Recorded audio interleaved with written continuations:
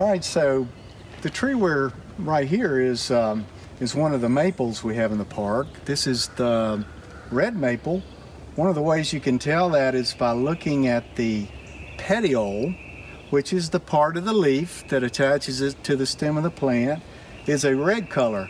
Now, they're one of the earliest trees to have flowers is actually late winter and not in the spring, but the wings on the seeds will be colored red. It has red leaves in the fall, so you know it's even the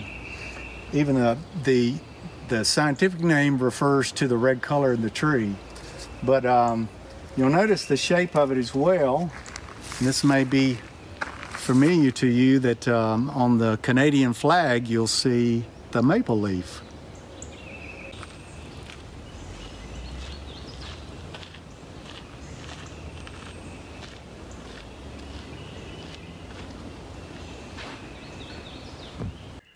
So this small tree here is called Devil's Walking Stick. You see all the thorns that are located along the trunk of the tree, and it has some very large compound leaves.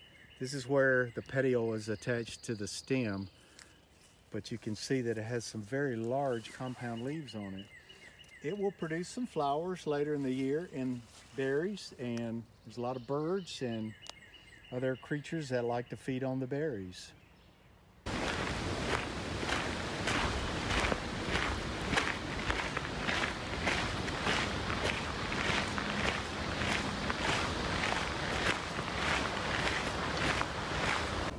We're walking along the trail that connects the Cape Fear River Trail Park with the Erwin Rail Trail.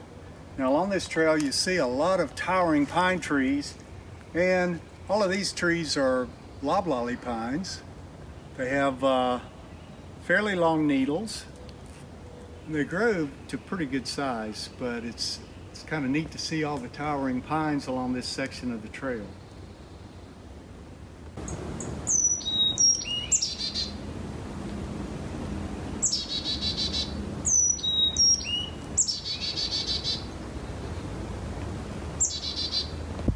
This is a southern sugar maple, one of the several species of maples in the maple family we have here in the park. One of the neat things about this is that it has really pretty colors in the fall. You'll see reds and oranges and so forth. And yes, the sugar maples are the ones where they extract the materials flowing up and render that down into maple syrup.